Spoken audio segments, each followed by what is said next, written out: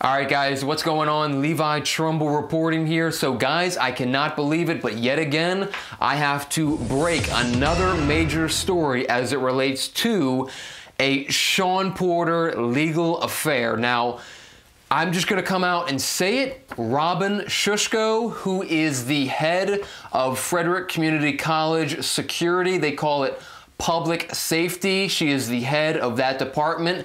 She filed this morning a petition for a peace order against Maryland activist Shaun Porter. Now, many of you guys will remember there was a claim by Mr. Porter last October, I believe it was, when he went to FCC with a sign that said F the draft. There was a claim from Mr. Porter that Robin Shushko assaulted him, that she took her hand and sort of swatted his cell phone in which he was recording her, and subsequently following that, he pressed charges against her for assault, and those charges would later go on to be dismissed. He also filed for a protective order against this individual. The protective order was denied. The judge said that he did not believe there was reasonable grounds that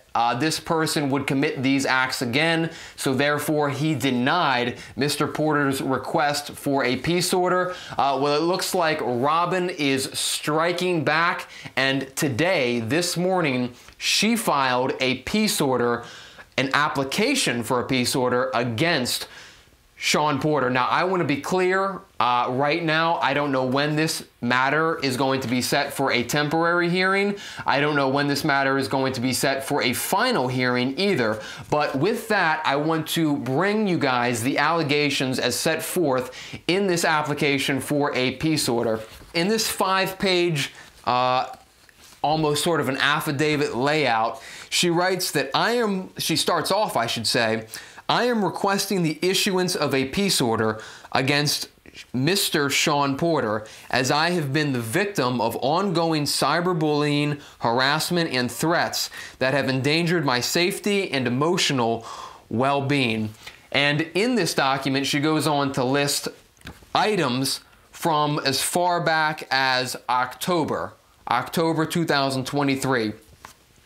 The first thing she writes about is the fact that he appeared on October 5th with a sign that said F the draft. She talks about how she went out there in her official capacity and asked him if he would leave. He didn't want to leave, and that was when there was this incident where Mr. Porter claims that he was allegedly assaulted by her. She claims it was not that so cut and dry. She tells a different story. She talks about how she was just acting in her official capacity on that October 5th.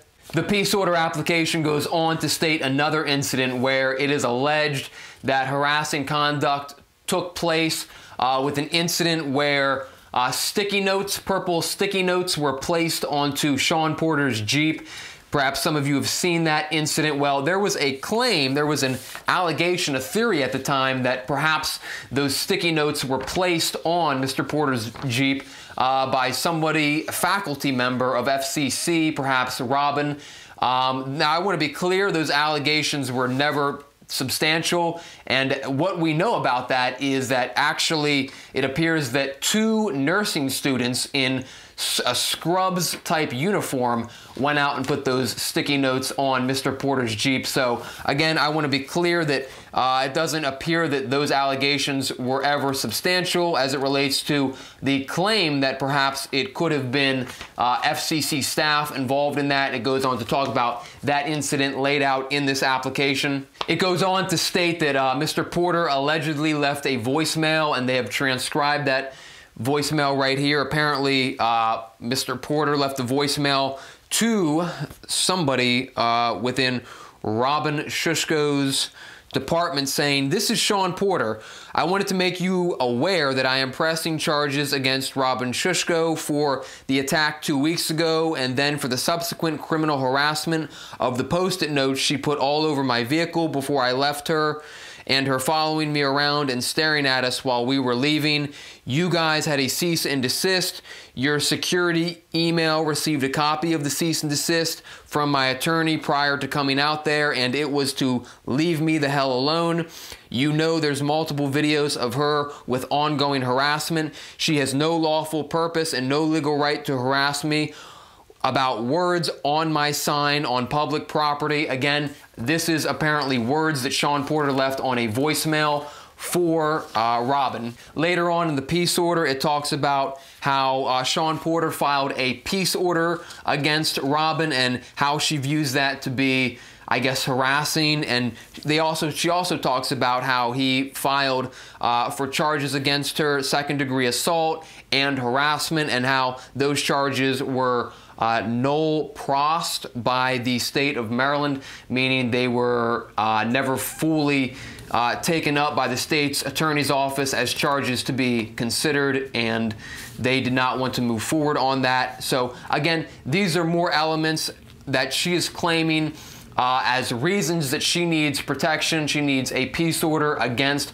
Shaun Porter in this application. I want to state finally in this application, she states that because the charges against her were non-prosecuted, Shaun Porter posted a retaliatory video on 1/17/24 stating that he would be returning to my place of employment twice a week beginning February 6th, and that the demonstrations would, quote, start back up. He again encouraged his followers to join him and invited them to call my work. And I want to bring you the final paragraph of this application. She writes, "These activities under the guise of the First Amendment have manifested in an increase in my concerns regarding potential physical harm and psychological distress. This situation is primarily attributable to Mr. Porter's relentless pursuit and the subsequent reactions and threats he provokes and condones through his content, notably the calls made to my place of employment characterized by their offensive, vitriolic, and menacing content have been meticulously documented and duly reported to the Frederick Police Department as formal complaints, as harassment/annoying phone calls." And then she finally writes to conclude,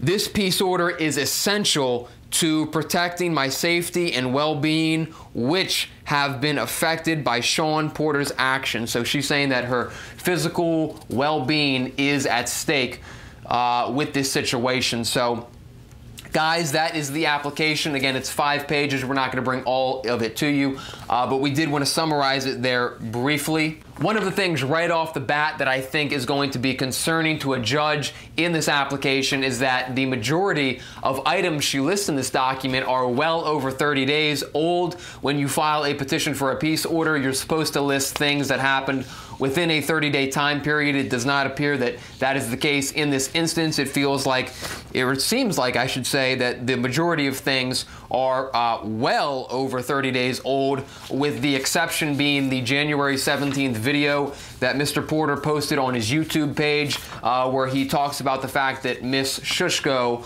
was non-prosecuted. Those criminal charges were non-prosecuted. Another thing that I want to mention is that we did try to reach out for Mr. Porter as it relates to this situation. We were not able to get a hold of him.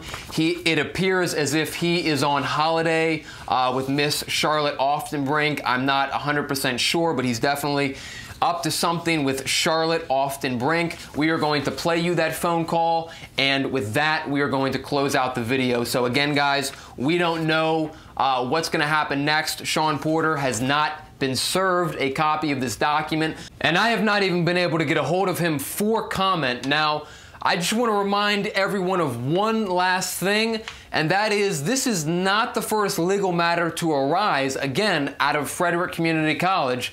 As you guys might remember, Shaun Porter right now is actively also facing a criminal trespass charge for an incident that happened a few months back where he was asked to leave. He did not leave. The crowd dispersed, and he was charged with trespassing. So this is not the first legal situation to come out of FCC for Mr. Porter. So What happens next, I couldn't quite tell you, but this is today's breaking news as it relates to yet another legal action that has come against Mr. Shaun Porter of Hagerstown, Maryland. So with that, guys, we'll take you to the phone call that we put into Mr. Porter earlier, and we'll talk to you soon.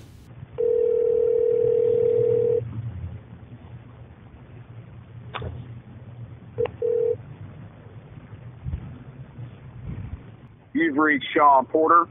I'm currently out of town. Charlotte and I will return on Monday, the 29th of January. If you have an emergency, call 911 or some shit, because I couldn't help you anyway. Have a great day. Hey, Shaun, what's going on? It's Levi. I'm just giving you a call because it appears that Robin Shushko, the individual who works at FCC, it appears she has filed a peace order against you, and I wanted to see if you had a moment to speak about that with me on the phone. At this point, I am in possession of that, so if you would like to provide comment on the story that we're doing for that, you can give me a call back here. But otherwise, enjoy your extended vacation, your road trip, your out-of-town getaway, whatever it is you're up to. Enjoy that with Charlotte. Hope everything goes well with her. And with that, I'll talk to you. Take it easy.